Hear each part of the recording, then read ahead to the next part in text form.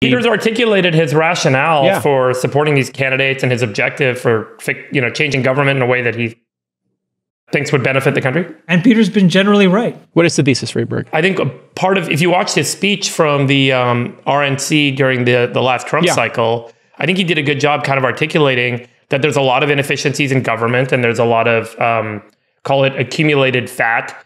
And we need someone to go in and we need people to go in and really cut this up, because so much of politics is driven by what else I'm going to give you, not about what I'm going to fix that's already being spent in an inefficient way. And as a result, we see debt climb, we see taxes climb, we see efficiency continue to decline of every dollar invested by the government. And I think that's a really important thesis to see someone actually try and execute against, because very few people are in the position that he's in to actually be able to make that sort of statement. Everyone wants something more from their government versus trying to fix the government.